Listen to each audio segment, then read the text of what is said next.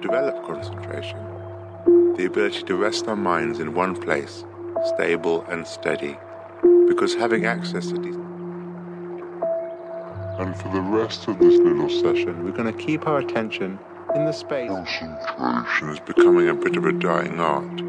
Patience is something of a superpower. The ability to wait, restfully and without agitation. Let's give it a go. But first we need a baseline, so make sure you're sitting comfortably, upright yet relaxed, with eyes closed if that's okay. And we're just going to sit, just sitting.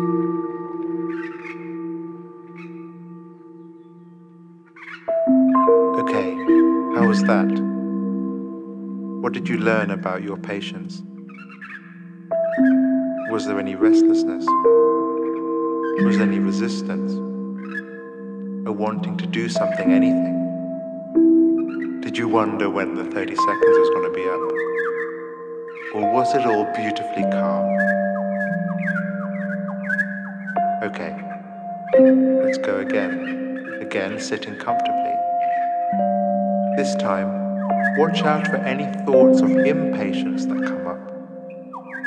Watching to see what you can learn about what is in the way of your being patient. Okay, the ability to rest in silence, to be patient, can be a really valuable skill. There's actually so many times of the day where we have to wait, whether it's in the car, in a queue, anywhere really.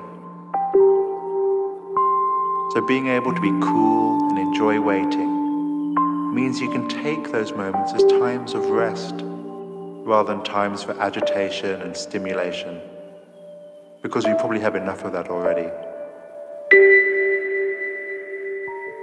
Okay, one more time. Getting comfortable.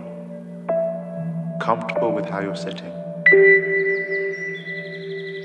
And just watching the mind. Watching it like it's a TV show. Thoughts as things to observe rather than as commands to obey. Being patient.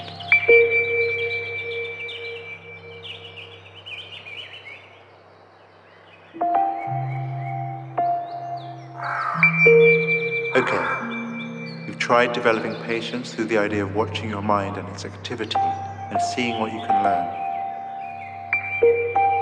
Another way to develop patience